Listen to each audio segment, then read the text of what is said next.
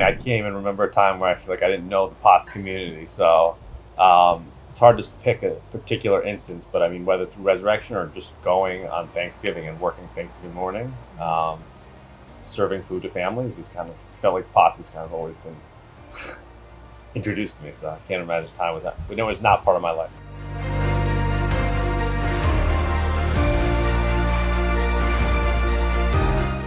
There are a lot of rewarding things I've done. Client-facing things are always the most rewarding things, but that in particular, to realize how much people appreciated having gifts for their children for the holidays when maybe that wouldn't happen without POTS was something that was very special for me.